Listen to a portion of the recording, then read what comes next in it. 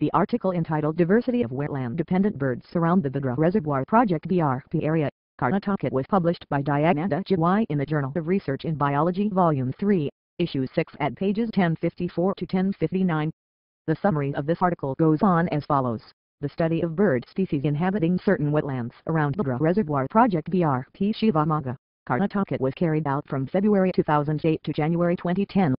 The total of 68 species of wetland birds belonging to 19 families and 6 orders.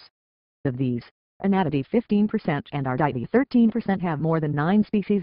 The diversity may be attributed to the moderate volume of water storage, availability of food and assured protection to these birds. Additionally, we recorded 7 types of migratory birds visiting these ponds. Those include White-necked Stork, Shoveler, Pintail, Gray Plover, Curlew, Ringtailed-fishing eagle and black-winged Stilt. All these wetlands are important places for foraging activity of wetland birds. In order to protect these wetland birds, the wetlands should be conserved by controlling encroachment, pollution and other anthropogenic activities. You may also publish your research articles with us with good peer review and elite standards.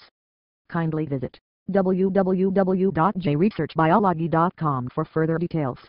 For submission, submit your articles to submit@jresearchbiology.com. Thank you for listening us. Keep watching and learn good. This audio was brought to you by www.arjal.org.